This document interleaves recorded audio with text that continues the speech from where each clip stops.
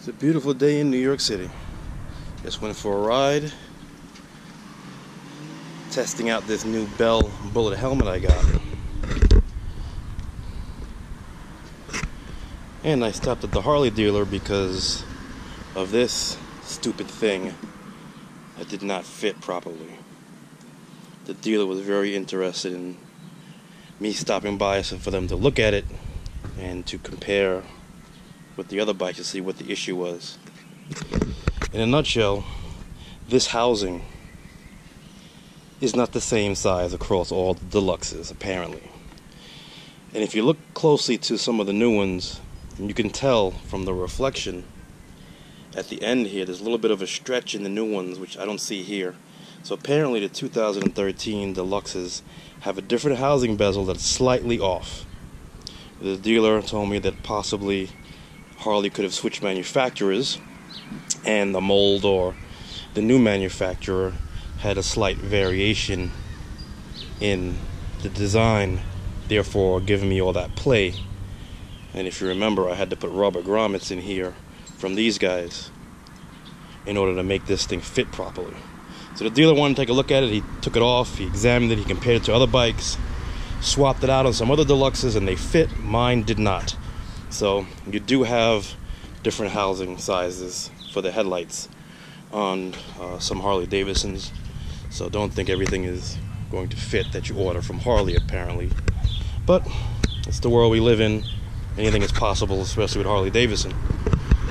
So, the helmet.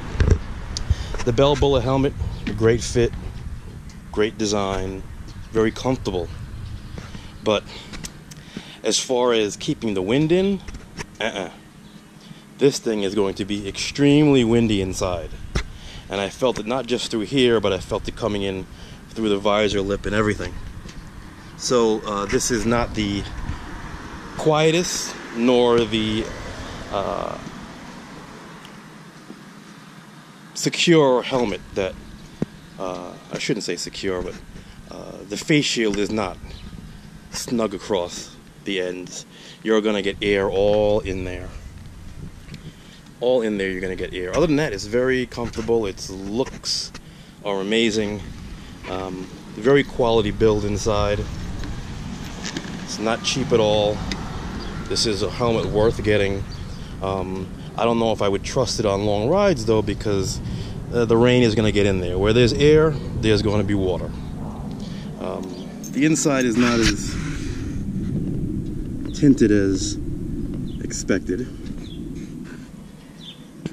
which is a good thing, because when the sun goes down I can still use it without a problem.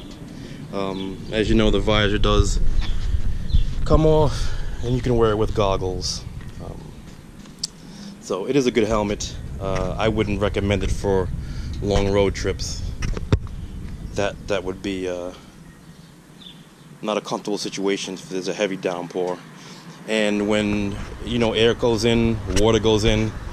And with that in mind, when I was at some high speeds on the highway, the air going in felt like it was providing sort of that parachute type feel where the air was pulling my head back because it was getting inside the helmet underneath. So just keep that in mind. Other than that, great helmet. I'll bang around town with it for sure. I got the new patches in this week. The 2017 hog patch. So that makes 10 patches. For me, I'm 10 years in the game. And I also picked up this Softail patch for my bike. And yeah, I took a Icon motorcycle jacket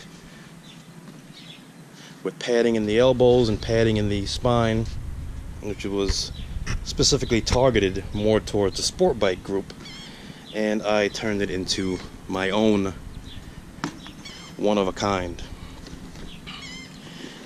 shirt. Front, I've got patches on the front. A lot of places I've been, a lot of places family has been.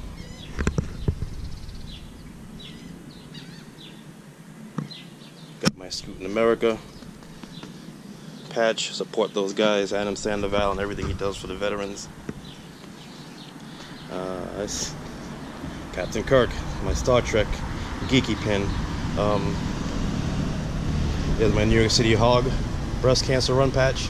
I try to do it every year. These are the years I've done it. A couple years I didn't do it, but I stayed true. These are the ones that I did. And that's pretty much it on this, but you know, this is a sports bike jacket, and I bought this jacket years ago.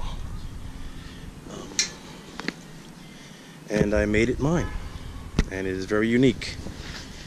A lot of history on this jacket, a lot of stories to tell on this jacket. On this side is where the next 5, God permitting, will go.